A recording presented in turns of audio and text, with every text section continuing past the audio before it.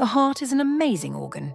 It's the all-star player, beating 100,000 times per day and keeping 5 liters of blood circulating in our bodies at all times.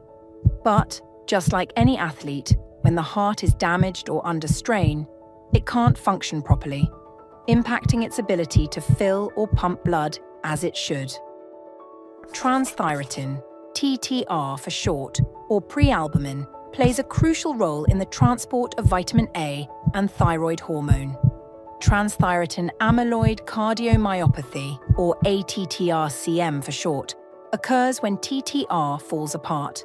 Misfolds and the smaller pieces then clump together, forming amyloid fibrils which can deposit in the heart, causing it to become thick and stiff and impacting its ability to function properly. Left untreated, the disease can have a devastating impact. It can affect the heart, leading to arrhythmias and conduction system diseases, as well as causing effects outside of the heart. Other organs can also be impacted by the disease, including the kidneys. To understand this disease a little better, let's look at what a good TTR protein does.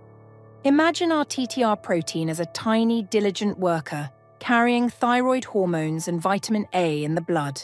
But sometimes genetic mutations or aging can unsettle these workers, causing them to fall apart and misfold, forming toxic amyloid fibrils which build up in the heart muscle. These amyloid deposits lead to the thickening and stiffening of the heart's walls.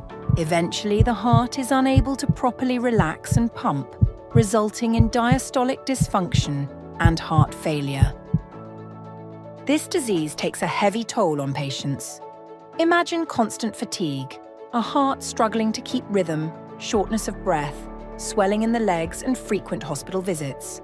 Some patients experience spinal stenosis, numbness in hands and feet, and carpal tunnel syndrome. These clinical signs can act as red flags, as they can occur years before the development of heart failure, which then continues to progress and worsen.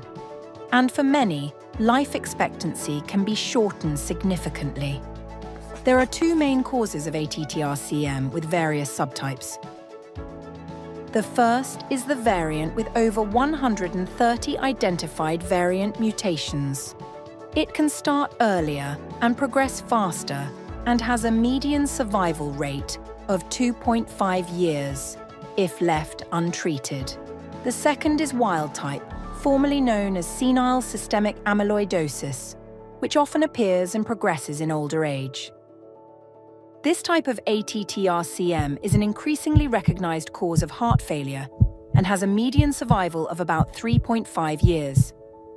Both subtypes of ATTR-CM lead to cardiomyopathy. Spotting ATTR-CM can be challenging. With symptoms mimicking other heart diseases and awareness of ATTR-CM low among healthcare teams, misdiagnosis is common.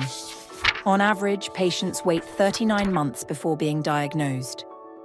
Affecting an estimated 400,000 people worldwide, the true prevalence is unknown and may be higher.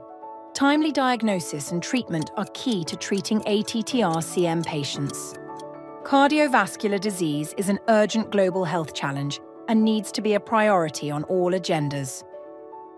At Bayer, we embrace the challenge of progressing science to improve the world's cardiovascular health, including those living with ATTR-CM, through our commitment to improving awareness and diagnosis and investing in new research and solutions.